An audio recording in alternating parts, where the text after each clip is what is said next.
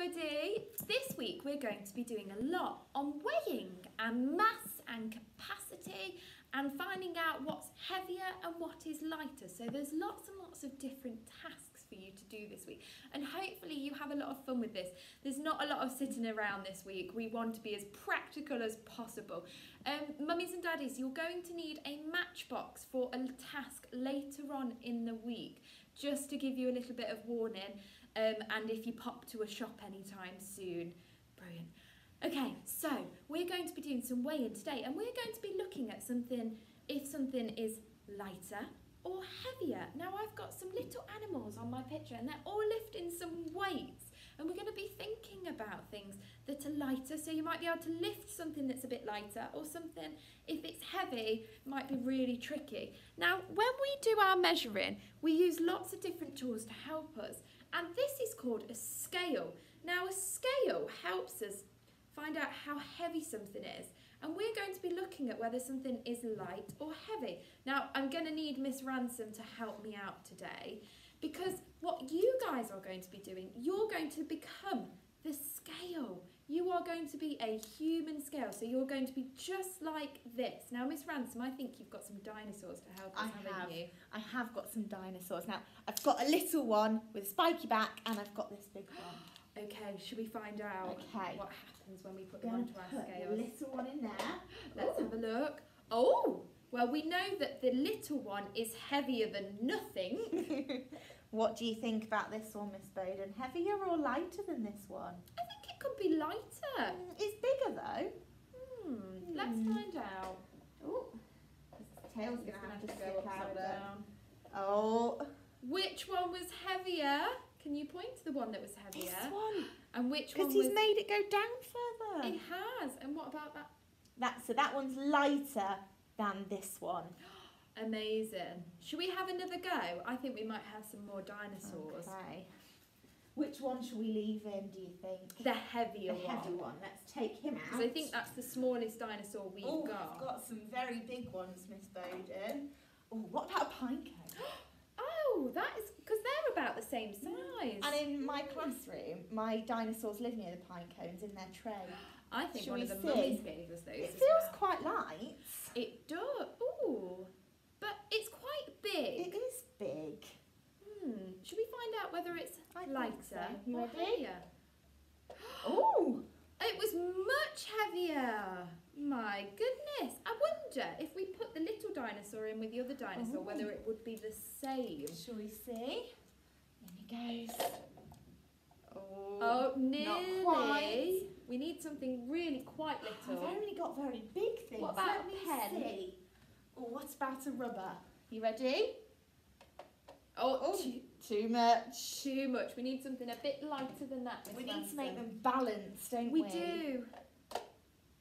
Oh. I think we've done it. So a pen, a little dinosaur and a medium dinosaur are the same as a pine cone to make it balance.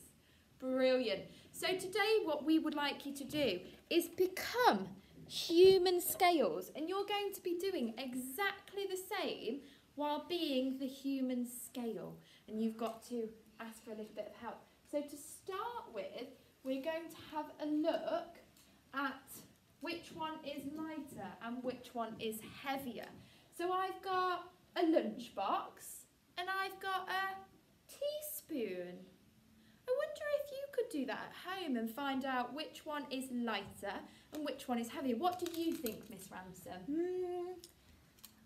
Well, spoons are metal, so they're quite heavy, but the lunchbox has got lots of things in, so I think the lunchbox would be heavier than the spoon. Should we try? It was the lunchbox. Brilliant. Okay. Which one is lighter this time? Well, you could definitely go and do this and find out. A pair of socks or your school shoes. Go and find out before we find out together. What do you think it is? Is it lighter or heavier, Miss Ransom? Socks aren't very heavy, are they? No. Which one's lighter? So I think the socks. Let's try it. Ah, did you get the same answer? Brilliant. Sorry, it stopped filming halfway through. Could you have a go with maybe a ball that you can find around the house? It doesn't have to be a basketball, it could be a football or a bouncy ball. And then some stickers. Oh, I wonder which one's going to be lighter and which going to be heavier. What do you think is heavier, Miss Ransom? I think the stickers. Well, there's more stickers. Oh. Even though there was more stickers, I didn't get that one right. It must have been the ball. I wonder if the children got it right. Yes! That time that was better, wasn't it? Which one's lighter? A book? Or, I don't know whether you can see that, let me just zoom in. Or a piece of paper? Ooh. That's a good one they could do as human scales. I bet they've got those at home. Very good. Brilliant. Okay, we're going to finish it there. Let us know how you get on with your human scales. We can't wait to see some pictures. Hi reception, good morning. I want to talk to you about your literacy job for today. So, hopefully you have all read or you've watched the story of the Dirty Great Dinosaur, because your literacy jobs this week are going to be all about telling that story in the right order.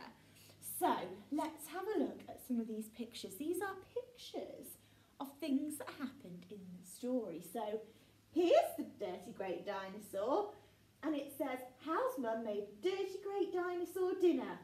I wonder where that came in the story. That doesn't sound like the start.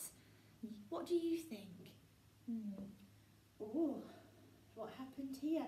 Dirty Great Dinosaur looks like he's made a big mess. He's picking up some clothes and he didn't tip the dog out of the chair, did he? Oh dear. I hope that wasn't at the end. I hope he was a nice dinosaur at the end. Oh dear. What's this? "I'm hungry and I've come to eat you." Uh-oh. Did that happen at the beginning, in the middle, or at the end? What do you think? So we've shown you some of these pictures to give you an idea of what you could do. What we'd love you to do today is to draw some pictures to make a storyboard. So you could just use 3 pictures and draw a picture of what happened at the beginning, what happened at the middle, and what happened at the end. Or if you're feeling really clever, you might fold a bit of paper into 6 boxes or draw 6 boxes in your workbook and draw 6 pictures. I'm going to show you, this is what it could look like. So you could draw your dinosaur and what he did at the beginning. In the middle, what did the Dirty Great Dinosaur do? What happened? And at the end. Now, don't worry about adding your labels or adding your writing to the bottom today, because we're going to do that on a different day this week. The whole week is about this story. If you do want to do a bit of writing, we'd be very impressed. You could do some speech bubbles like we practiced when we did Owl Babies to tell us a little bit about what the Dirty Great Dinosaur said or what some of the other characters said. Can you remember that word, characters? It means the people in the story. So there was a little boy, wasn't there? There was a mum. You might draw them and draw a speech bubble to tell us what they said. Now, I cannot wait to see your pictures of the Dirty Great Dinosaur because it's a really, really fun story. Okay, see you soon. Today we are going to be learning all about where fruit and vegetables come from, because this week we're going to be doing some design and technology, and we need to know where things come from so that we can make our final product.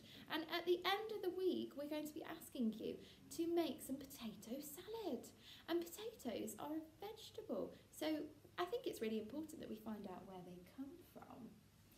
So people often buy fruit and vegetables from the supermarket. I'm sure you've all been to a supermarket before, but have you ever wondered how and where they are grown?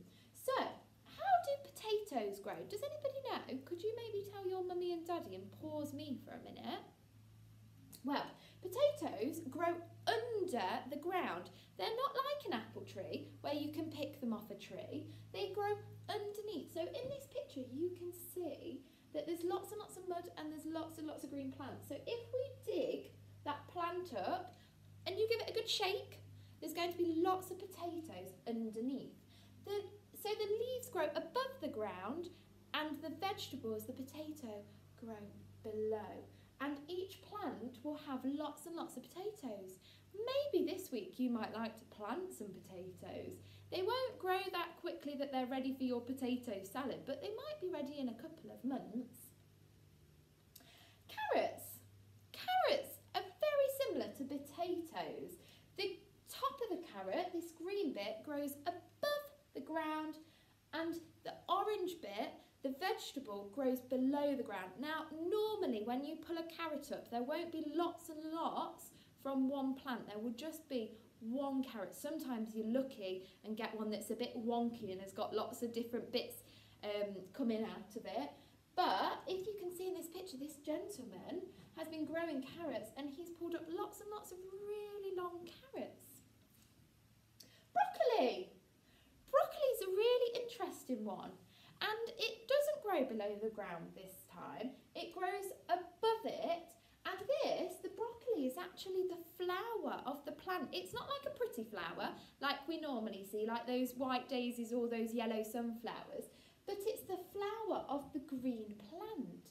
So we eat the flower part of the broccoli. Sprouts. Sprouts are interesting. Now, I personally am not a massive fan of sprouts. However, lots of people absolutely love sprouts, and they're really interesting because they grow on this it's like a tree, and all the sprouts grow along the edge of the stem of the tree, and so they can start off really small at the bottom and then they get bigger. Now, they're a leafy green vegetable and the plants grow above the ground, and they're like a mini cabbage. So you might have had cabbage before. So a cabbage is about this big and a sprout is about this big. Maybe you can try some sprouts, or maybe you tried some at Christmas. Fab. So, how do fruits go? Fruits are a little bit different, and we have talked about a couple of them before because we grew strawberries in the summer last year, and so I think a couple of you got to taste some strawberries when we came back to school in September. Now, strawberries are very small and they grow above the ground, and they always need warm weather to grow. Potatoes, because they're below the ground, may not need the sun as much as strawberries do, but they won't turn red if they don't. We'll do one more, Miss Ransom. Apples. We've just talked about apples, haven't we? So apples grow on trees, and I know that Mr. Murphy has been planting some apple trees this week for when you return back to school.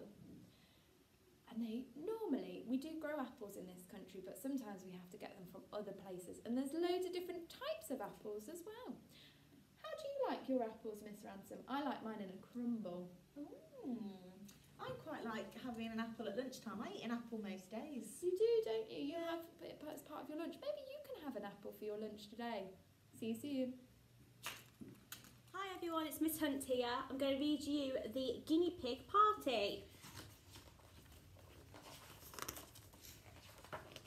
Guinea pig party. 10 little guinea pigs dancing in a line. Bump, bump go the guinea pigs, and then there were 9. 9 little guinea pigs think party games are great. Ouch, squeaks the biggest one. And then there were 8. 8 little guinea pigs munch cake that tastes like heaven. One gets greedy, eats too much, and then there were 7. 7 little guinea pigs doing party tricks. Boing, boing go the guinea pigs, and then there were 6. 6 little guinea pigs love to jump and dive. One bumps his nose and starts to cry, and then there were 5. 5 little guinea pigs pass the parcel on the floor. One gets cross about her prize, and then there were 4. 4 little guinea pigs pop balloons with glee. One floats up and up with his, and then there were 3. 3 little guinea pigs playing peekaboo. One goes off to hide instead, and then there were 2. 2 little guinea pigs were worn out from so much fun. Bye-bye, waves a guinea pig. And then there was 1. 1 little guinea pig who wants to play again. He shuts his eyes and makes a wish. And once more there were 10. And it's got all of the guinea pigs with all the numbers from 1 to 10. Okay, I hope you like that story. Bye!